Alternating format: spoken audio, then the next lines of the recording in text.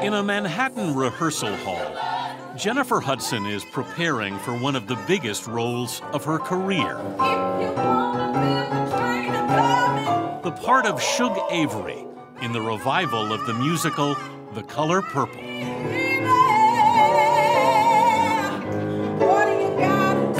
The 34-year-old singer has won an Oscar and a Grammy, but her last theatrical role was on a Disney cruise ship more than a decade ago. So this is your first Broadway show. Have you been in the theater yet? No, this is my first time. Last month, she made her first visit to the stage at the Bernard Jacobs Theater. It's funny, the stage, when you're up here, doesn't look that big. No, and that too, and you sit and think like, wow, all of that is gonna happen on this little stage? Yeah. It's so exciting. I want to sing it here right now. Go ahead, we won't stop you. Previews for The Color Purple began this past week. Hudson opens on Broadway next month. And here you are. Wow. Nice? It's so nice. First trip to New York was when I was coming to do the news for being eliminated from American Idol. And then to fast forward all the way here now, it's like full circle in so many different ways. She was 22 when she made the finals of American Idol in 2004. It was before her dramatic weight loss, and judges criticized her wardrobe. She finished 7th. You emerged from that unscathed, or not? Yes, I did, but it gives you tough skin. So I kept going with it. It's like, well, they can tell me I can't sing on the show, but you can't tell me I can't sing. You don't need me. All you care about is her bony ass. 2 years later, she beat out more than 700 other actresses to win the role of Effie White in Dreamgirls. I didn't think so. The lead singer of a girl group who's replaced by a more camera-ready rival. Now you listen to me, Miss Blame It on the World. In her first film, she starred opposite Beyoncé and Jamie Foxx. You're walking into a film role with a pretty imposing cast. Yes. And you've never acted before. No. And I'm sitting here right in between them, and I'm like, oh my God. And it's like, you know what? They had a first start too. They had to start somewhere. I love y'all, but this is my first start. Excuse me. I got a job to do. I don't wanna be free. And she did it. Her performance of "And I'm Telling You I'm Not Going" in her climactic scene became an immediate film classic.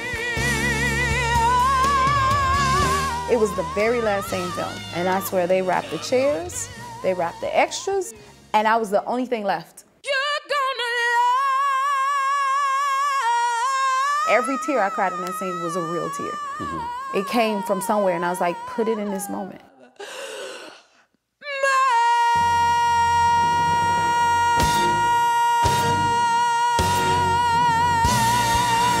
It earned Hudson an armful of hardware. This is the American Oscar, and this is the British Oscar. You want to hold them? It's a little heavy. The awards live in the home she shares with her longtime fiancé, wrestler David Otunga, and their son, David Jr., in the suburbs of Chicago. I feel like this keeps me grounded, centered, definitely. Growing up on Chicago's South Side, the center of life for Hudson was the Pleasant Gift Baptist Church. Was this the first place you sang publicly? Oh, yes, definitely. From the beginning, her family knew she had a gift. You know what? I stood right there and I sang, Must Jesus Bear the Cross Alone.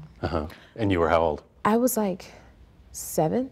Hudson's maternal grandmother, Julia, who was a church soloist, was also her coach. She used to sing a solo called "What Kind of Man Is This? Oh, he looks like Jesus." And she used to make these faces, and as kids we used to sit and laugh.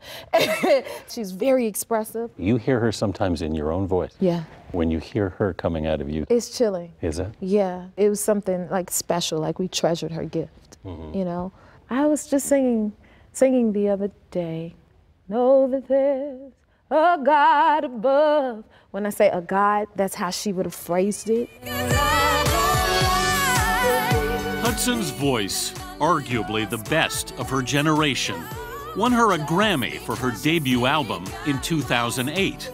But the honor that year would be eclipsed by a violent family tragedy when her mother, Darnell, her 29-year-old brother, Jason, and her 7-year-old nephew, Julian King, were all murdered by her sister's estranged husband. How do you even begin to process that? I don't think you can. It's one of those things where it comes in flashes. And what do you do when it comes? I try to allow myself to let it bring whatever it brings. Mm-hmm. Because it's too much. And when it's more than one person, you don't know who to grieve for first. Yeah. Or how. So when it comes, it comes. Do you still have conversations with your mom in your head? All the time.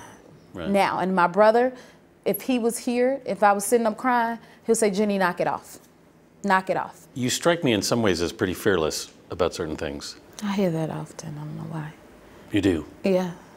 But how did you get through the trial that year? That, I think, was the toughest thing ever. She testified and went to court every day. I remember God came to me, like right when everything happened. He was like, because I was like, what do I do? Mm-hmm. And he said, I want you to get up and keep going. And you don't question God. I said, okay, let's go. She set up a charity in her nephew's name with her sister Julia to provide school supplies to Chicago kids. I'm a Chicagoan. And next month, Hudson will star in Chirac, Spike Lee's new film about violence in Chicago. Y'all, we gotta stop. We gotta stop the killing. I play a mother who has a slain little girl that was caught in a stray bullet going to school. This is very personal for her. And you can see it when she was before the camera. On the set, Lee applauded her courage in taking the part. I know it's rough, but thank you. It's been a notable year for Jennifer Hudson. A new film, a Broadway debut, and a performance at a service for Pope Francis at Madison Square Garden.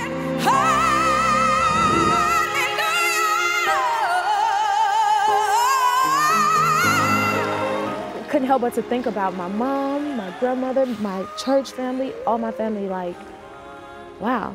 It's definitely one of those moments where it's like, you wished they were there. That's pretty cool.